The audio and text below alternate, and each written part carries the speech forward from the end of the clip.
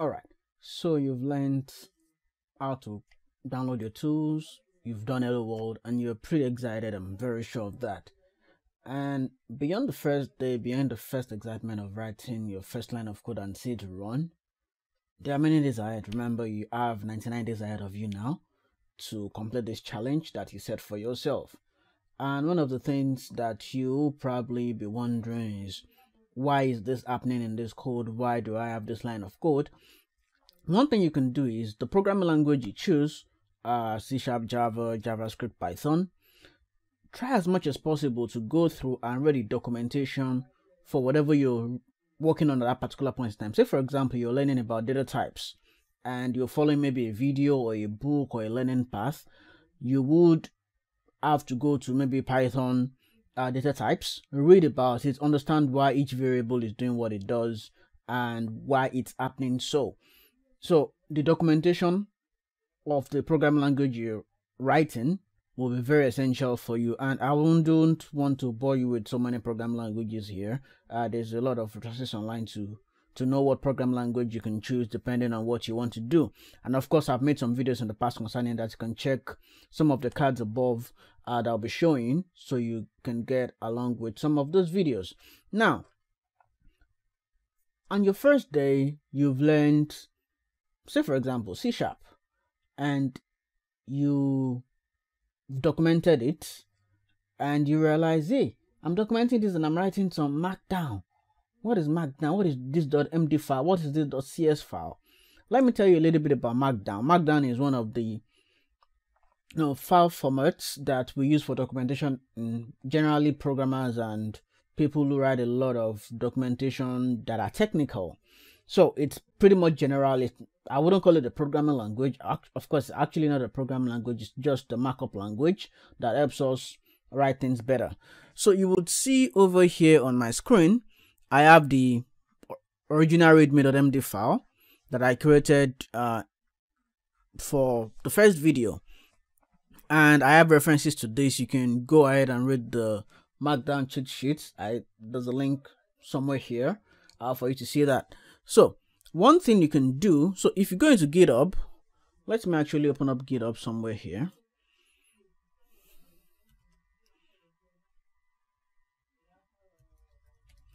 Let me open up GitHub.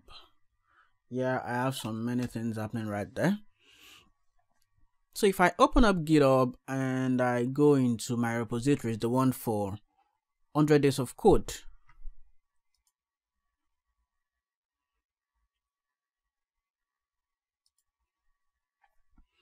you would see that by default, it shows me the items that I listed in my readme.md file. The reason it's doing that is that by default, GitHub understands that if you have a readme.md file in a folder, that is documentation file for it. So if you wanted to do something like this, if you wanted it to, say for example, by default show the documentation for day 1, I would have to rename this to readme.md such that GitHub can just pick it up and use it. So what I'll do, I'll go back into my file here and edit this, just rename it, right click here and click on rename, and I'll change it to readme.md. I'll commit that to my repository. So that's git add dot git commit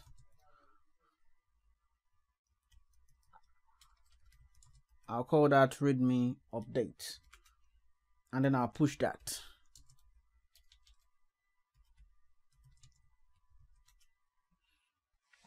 Now you might be wondering, I'm typing all these commands, I'm typing all this stuff, where am I getting this from? Now, as you start to program and you start collaborating with people, maybe even you want to store your source code somewhere, for example GitHub, you would use Git quite a lot because Git is one of the most popular source control systems on the planet today.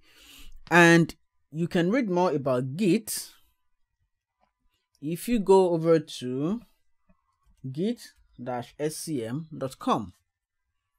So Git source control management.com. That's where you're able to download Git for your system. And there's a book here that you can download. or you can click on read online for free if you want to. You have to download the latest version for your operating system. That could be on a Mac or on a Linux machine. Right, so clicking on the Git book, I could download the PDF file, and you can just spend some minutes reading up on what Git really does, because it's one of the things you'll be using quite a lot in your programming career. So it will be good practice to understand what Git is and everything about it, your commands, how to push, how to merge, how to do branches. Now, I'm throwing a lot of words around here, but don't be dismayed. It's one of the things you get used to. Okay, so that is that about Git. You can read more about it in a book, of course. And of course, you have to download it for your system so you can push your code and pull it down as you want to. Now, I pushed code up here earlier on, and I told you that I could read up on this. If I click the one here, I wouldn't find that link anymore because I have deleted the file it's trying to reference. So what I will do is I'll go back, and if I were to click on the day one folder, I will see the documentation for day one by default because I've renamed my file to readme.md.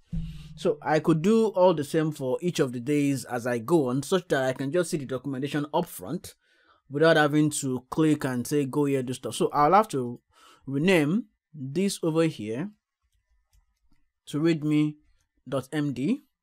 Day 2 also readme.md. Same thing for day 3, readme.md.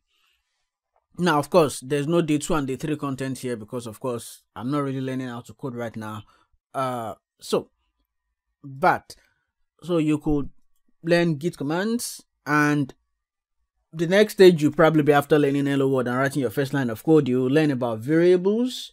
You will learn about strong typing, var keywords, and then how to do basic arithmetic and conditional operations in your program language of choice, because that is some of the building blocks of programming. And the first few lessons you would have, if you pretty much understand them very well, and you decide later on in your career to pick up another programming language, it will be easy for you because the fundamentals of all programming languages are basically the same. It's just the syntax that differs. Just like hello and bonjour, they mean the same thing, but in different languages. Alright, so that's it for this video. If you like it, give it a thumbs up, subscribe, and tell your friends all about it. I'll see you in another video, guys. Goodbye.